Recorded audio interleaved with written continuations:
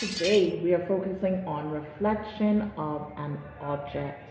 The object today is a square. You have point A, point B, point C, and point D. We're going to now reflect this particular object in the y-axis. So when we're reflecting now, we're making an image of this object.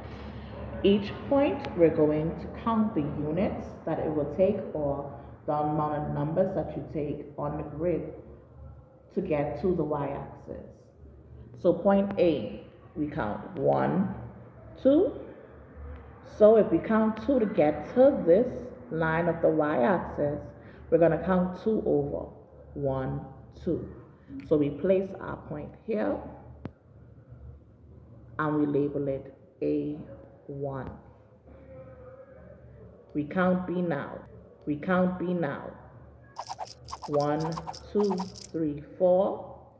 So 1, 2, 3, 4. We place our point here and we call it B1. C. 1, 2, 3, 4. So we count 1, 2, 3, 4. Place the point here. Call that C1. And then D. 1, 2. So 1, 2. Place the point here.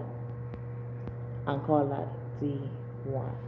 After we've placed all our points, we're going to connect the dots or connect the points.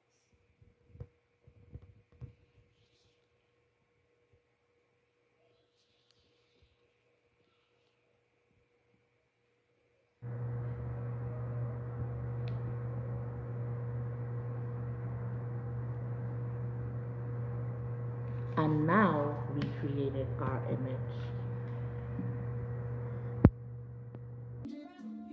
Let's go.